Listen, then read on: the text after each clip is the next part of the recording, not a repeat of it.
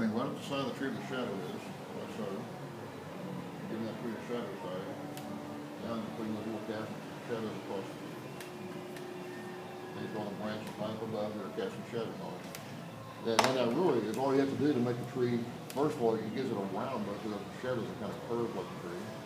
You know, I took your brush, put a few little textural details you want to see, but you don't have to put too many of them. Now I'll show you something kind of neat. So this, the big white tree, we actually, it's a light enough shape that you can paint a shadow on it, okay? You're putting a dark shadow on a lighter shape. The opposite is, what about this little guy over here, which is real dark? It's too dark to paint a shadow on it. So instead of painting the shadow, we're going to lift the light. It's a reverse of the process. So let me get a clean out here. This is just a number 4 round. It's damp. Clean water on it. So here, these little areas like this, which are actually the light hitting the tree on this one, we're just lifting some little areas on here like this. Just lifting some color. And then blot it. And you start seeing these little areas of light kind of hitting the side of that tree. So the trees you have that are way back in the woods, on those, in fact, I'm going to use a different brush. Let's use this 1/2 inch flat. It'll be a little easier.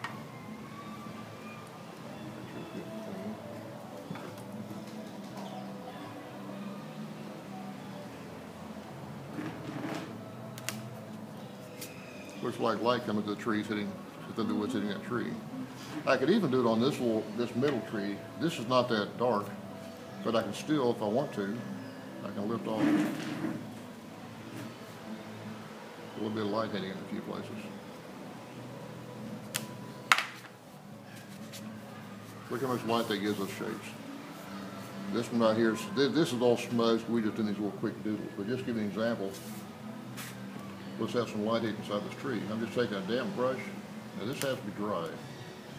I'm just lifting off a little, I'm just loosening the pigment and blotting it. Now this is the kind of stuff I do towards the end of a painting. A lot of times I'll look at it and say I need to put a little suggestion of light or something. And you can really give this thing some dynamics. But what I want to show you right now is, see these areas back in here, these little areas between these trees? I want you to watch what happens when we make that real dark. I'm using violet and green blue.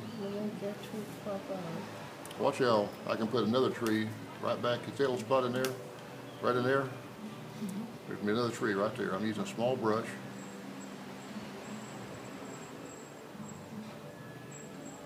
Goes around that little branch right there.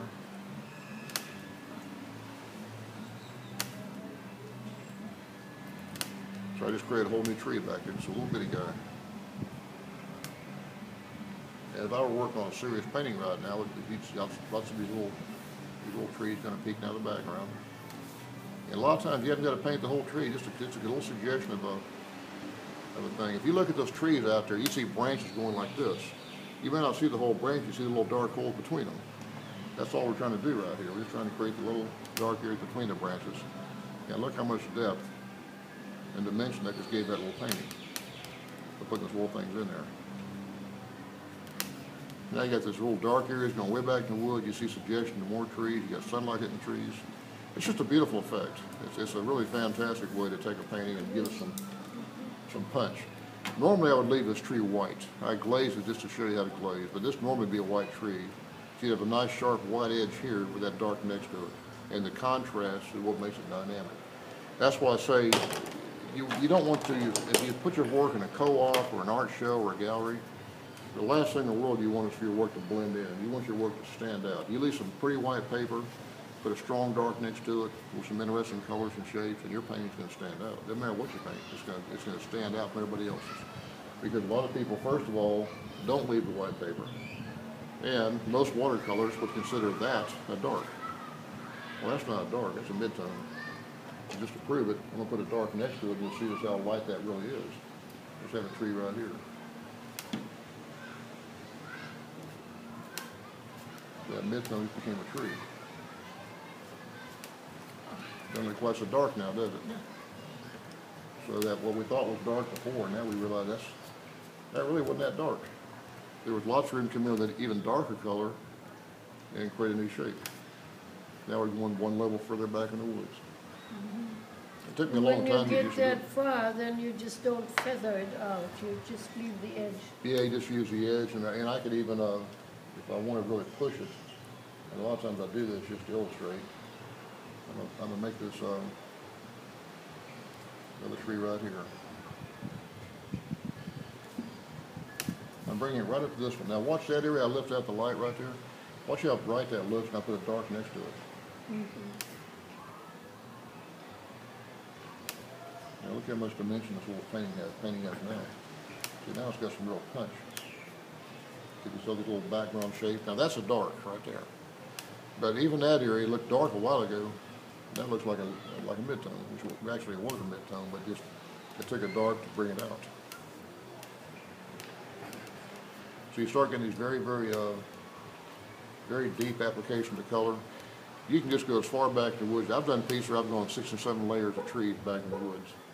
And it's like it's light on the edge of the woods, and the further back you go, it's getting more and more dark as you walk back. It's just it's a beautiful effect. I didn't invent any of this stuff.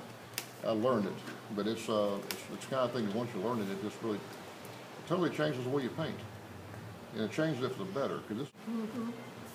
So that's what you do with the big guy. Establish where your light is. Leave one side of the tree light, like there's light hitting it. The other side, you want to put a little shadow on it. Bring a few branches, shadows of branches. A lot of branches way up here you don't see, but they're casting shadows down this tree. Make sure the branches have a little curve to them. Don't just make a straight line. That tree curves around like this. Makes the tree look very round. Now, if I can show you all something real quick, I'm going to show you how to isolate something in a painting to paint.